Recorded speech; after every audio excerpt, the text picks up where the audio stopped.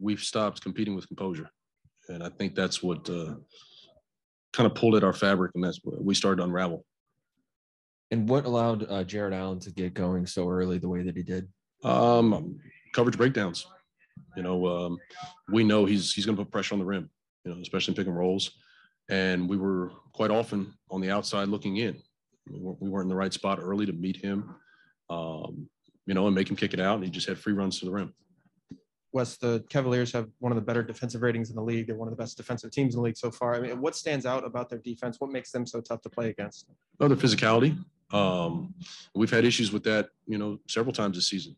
The fact that we don't own our spots, our setups, our screens. They get into us, they blow through things.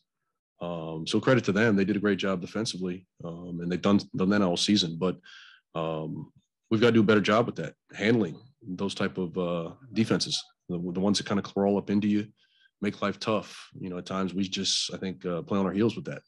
Evan Mobley is a young player in this league. Early on in his career, what stands out to you about, just kind of how he's come into the league so far? He's a very talented kid. His athleticism and length, then, those are the obvious, but I think he plays at his own speed. He doesn't get sped up. There's a comfort level, even with his length and his ability to handle physicality. What did you think about how Danny stepped up today despite being under the weather? Yeah, I give him credit. I think he was struggling a little bit late. We had to get him out with the fatigue, but the fact that he was able to compete, play through it, I give him a lot of credit for that. What did you see on your defensive board? As far as in terms of the Cavaliers' offense, ability to collect offensive rebounds and foul up the second. Yeah, there was second chance points was a huge component of that. Even when we were able to defend at some level for 20, 22 seconds, we didn't finish the possession. But in general, there were a lot of coverage breakdowns, and I think that's something we'll take a look at tomorrow on the film. Those are unacceptable. It has nothing to do with anything. We're not in the right spots. We're not communicating, and we're not honoring, that communication.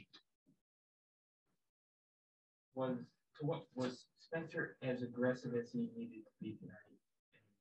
Is he deferring? Is he trying to get too many other people involved at the expense of his own? That probably is a question for Spencer. I mean, I would think he has to be more aggressive, especially early in the game. And I know as a point guard, a lot of times you want to set the table and kind of get guys involved. I think we can do both.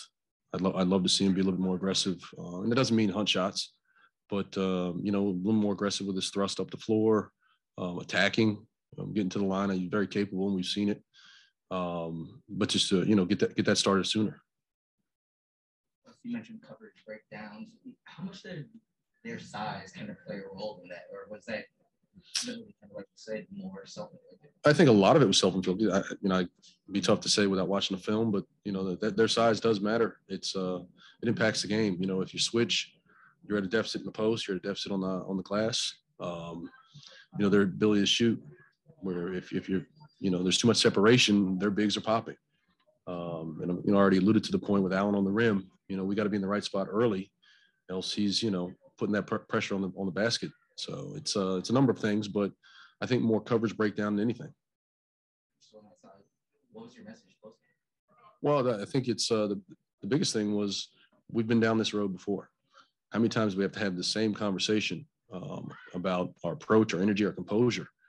And I think, that's probably the most frustrating thing. We've had the same conversation, and we always bounce back, which is terrific. But how do we sustain that? How do we not fall back into some of those things that we wind up falling into?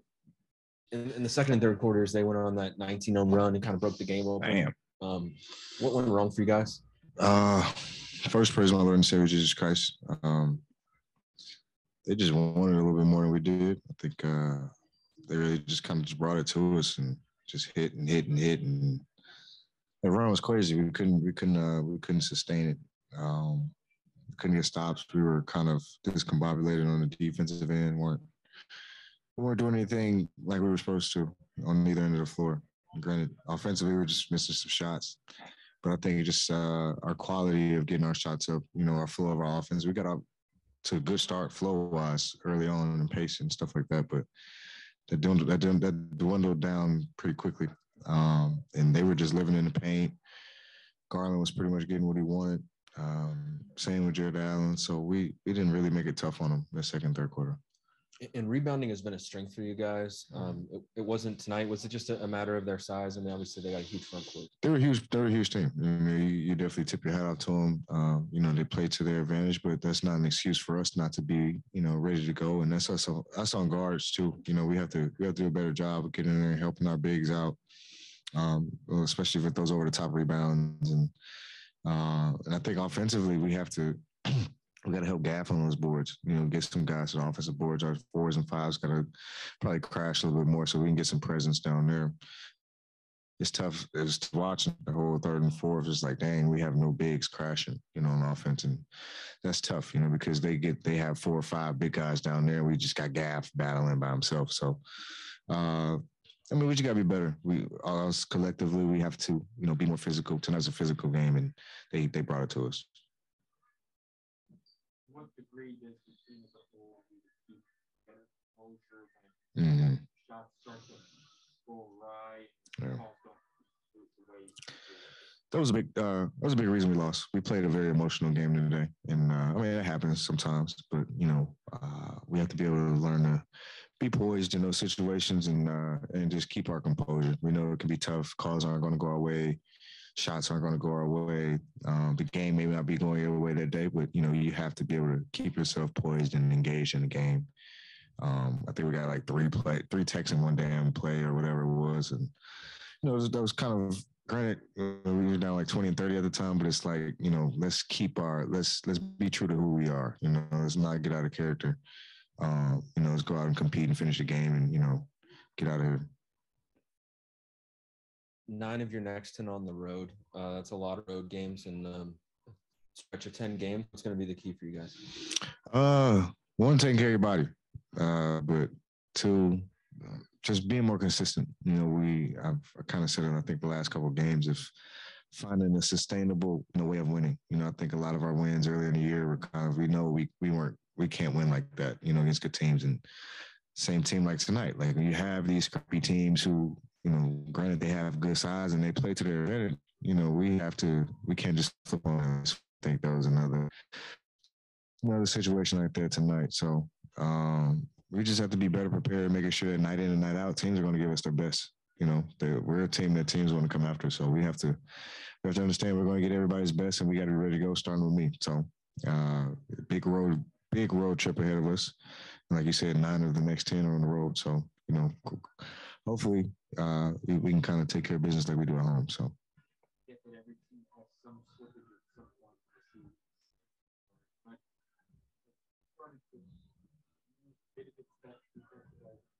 I don't think so. I think you'll have those moments, and we just have to get it back.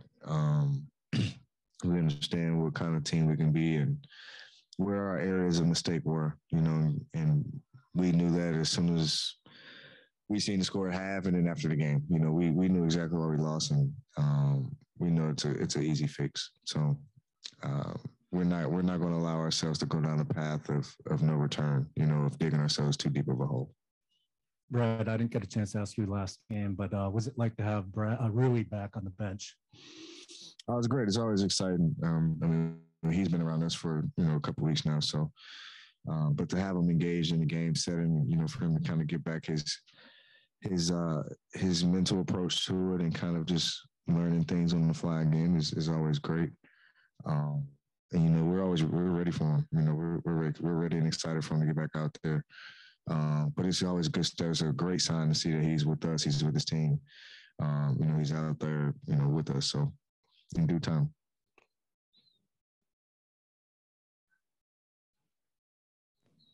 Christos.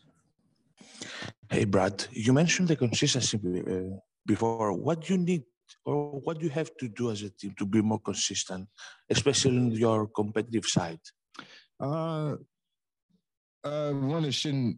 We should know that we got to come out and compete every night. It shouldn't take coach or one of our teammates yelling at us in the timeout, saying, let's pick up our energy, let's pick up, our efforts. That should be a given. On top of that, it's just one, we individually have to look ourselves in the mirror and starting with me and be better all around. And then collectively, we have to get back to what's been working for us. We can't get tired of doing the right things and the good things over and over again. We get rewarded for those things. And it's shown that, once we do them, we have a huge success rate with it. So we got to get back to our defensive mindset, being a physical team.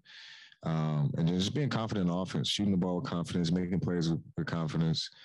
No matter what it may be. Like we didn't have, I think our turnovers were low tonight, but in that, we got to make sure we're getting some good quality shots. We had a couple shot clock violations, a couple hand grenades tonight. So it's just making sure that we're confident in everything we do.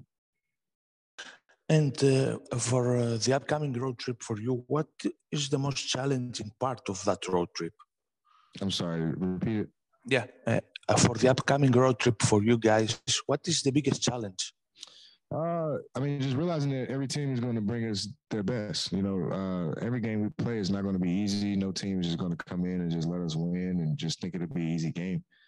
We have to understand that we're a targeted team, and teams are going to give us their best. And it's a great opportunity for us. Like it's a good test for us playing against these teams on the road. It will help us maturity-wise and camaraderie-wise, and just building up how we need to rack together these consistent wins. We have some really good teams ahead of us, and we can't BS like we did tonight, or we have the same results. In the second and third quarter, they went on a 19-0 run. Just kind of what allowed them to break the game up in there? Shoot. Obviously, we didn't get stops, and we didn't score. Not to keep it too general and simple, but it wasn't like we were turning over all over the place. You know what I mean? So that's kind of what happened. And Jared Allen's game very well. Yeah. What allowed him to get going so early and often tonight? I think it's just a product of the way he plays. Obviously, they found him a couple lobs. He's really good at kind of reading when to screen, when to slip out, those type of things. And then he's got great hands and finishes in the short roll as well. So, the way he plays, he can hurt you in multiple different ways, and he did that tonight. Spencer, Wes was saying earlier, we'd like to see you a little bit more aggressive, but there is a fine line between setting up your teammates and looking for yourself. How do you kind of approach that on a night like tonight? Obviously, outside of Brad, we have kind of an equal opportunity system. We got guys pushing the ball, guys, shooting shots, trying to be aggressive and all that other stuff. You just try to, when they feel like they got a look or something like that, you try to get out the way. And then when they don't, obviously, you try to make a play. That's why sometimes I get the ball late, clock, things like that. Sometimes I make it, sometimes I miss. It's kind of like that. 3-point defense has been a strength for you guys all year. Was tonight you guys getting away from what you've done well, or were they just making shots? Probably a little bit of both. At the same time, when they hurt you inside and then kind of collapse you, that then obviously gets kickouts too. They also did a good job offensive rebounding, and those are typically the easiest threes. Any team that offensive rebounds and does those kind of dagger three situations, like those are the hardest ones to defend. It's easy to defend, more point of attack. I know the Cavs have a lot of size, but they're one of the better teams in the league in terms of defensive rating, defensive stats, like things like that. What makes them so tough to play against offensively? Obviously with their size, rim protection. Sometimes I think you can get out of doing what you want to do just because you see their size and whatnot. It's all around. Obviously you got Jared Allen, Mobley in there blocking shots and stuff, and Caleb taking charges. It's just all around side team.